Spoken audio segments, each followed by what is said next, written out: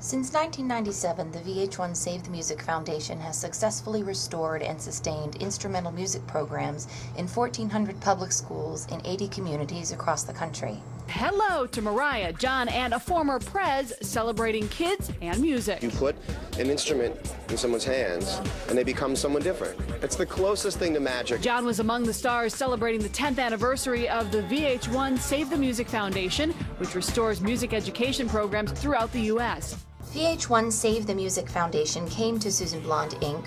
with the goal of heightening its public profile and raising awareness of its 10th anniversary gala in Lincoln Center in New York City. In the months leading up to the gala, Susan Blond, Inc. launched an incremental rollout of announcements to maintain consistent exposure and build momentum leading up to the event. From the first media advisory about John Mayer's performance to Mariah Carey and the Clintons being honored, every announcement became its own news story.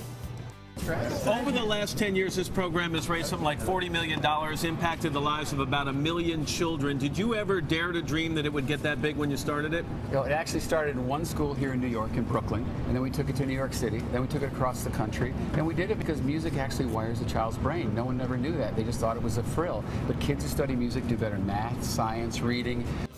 Susan Blond, Inc. also developed regional media campaigns in various markets throughout the country, from which students were selected to perform on stage at the gala with Roger Waters of Pink Floyd, John Bon Jovi, and John Mayer, a moment the aspiring musicians will always remember.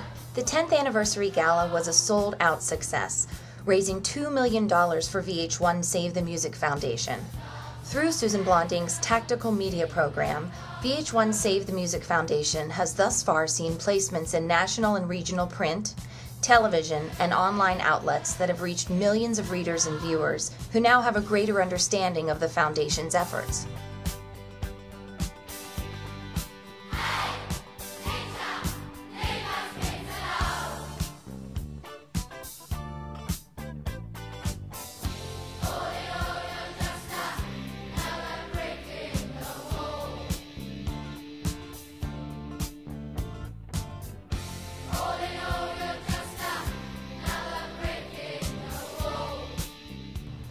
Paul Cothran, Executive Director and Vice President of the VH1 Save the Music Foundation, praised the team at Susan Blond, Inc. as being fantastic partners.